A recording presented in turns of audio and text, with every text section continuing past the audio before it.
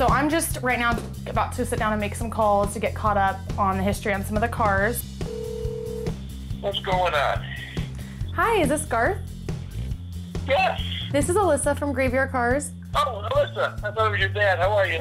I'm doing pretty good, how are you? I actually had met him last summer when he came to the shop, so it was really easy to talk to him on the phone. Yeah, what I'm doing is kind of calling and touching bases and kind of just catching up on what I've been left out on. Yeah, my dad just seems to kind of shove papers and files, and he doesn't really have any headings or any, yeah, my dad's a mess. I bought that thing, I'm going to say 15 years ago, Alyssa. And I had in that documentation the original owner's paperwork, who he only had it for a little bit. He sold it to the guy that I bought it from. Garth has a collection of cars, none that need work like the extent of this one. That's why he got in contact with my dad. He just couldn't do it himself. He needed some help, some expertise. You know, I didn't want to bring it to everybody because I wanted it to be done right. And then I saw the show and everything else, and I called your dad. We started talking. I said, that's the way I want the car done, and that's when I decided to send it to your dad. It's gonna be a lot easier since I'm able to put like a face and a name and a voice to the paperwork rather than just looking at it in like sheets of paperwork, because I really don't, I mean, looking at the car, they're just cars to me. That doesn't make much sense, so. Hey, listen, good luck and enjoy working with your dad and taking care of everything there. It's good talking to you. Thank you, I'm sure we'll talk again soon. Thanks a lot. Bye. Bye, thanks, bye-bye.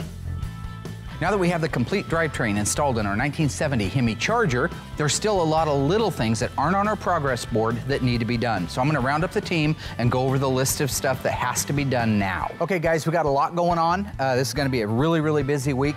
The 400, as you know, failed. So we're gonna disassemble that, find out what's wrong with it. Hopefully it's nothing major.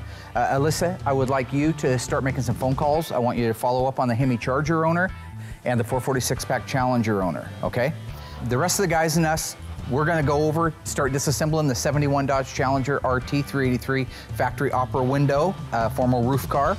If that goes well, I'm hoping, in a perfect world, we might be able to get the 70 Coronet RT convertible, 426 Hemi, 4-speed, one of two ever made, disassembled. And really, honestly, to top off a great week would be to be able to start the engine for the 446-pack car and get the 400 Magnum back over on the engine run stand and get it running. So, it's only, what, 10 things? All right, let's do it. Right now we're getting ready to disassemble the 1971 Dodge Challenger RT. This is a very unique car in as much as it came with the factory formal roof package, which was actually only available on the SE cars in 1970. You couldn't get a 1971 Dodge Challenger with an SE package, but you could get it with the same formal roof and overhead consolette and some of the basic trim. Very unique car, gonna document it as we disassemble it. The other thing we're doing today is this is my new step towards team building. I've got the entire team. I got the painter, the body man, the assembly guys. Everybody involved at Graveyard Carz is going to work as a team to get the car disassembled. This is an opportunity for us to work together as a team. I want this car disassembled in the exact same format that it gets reassembled, and you know all about that.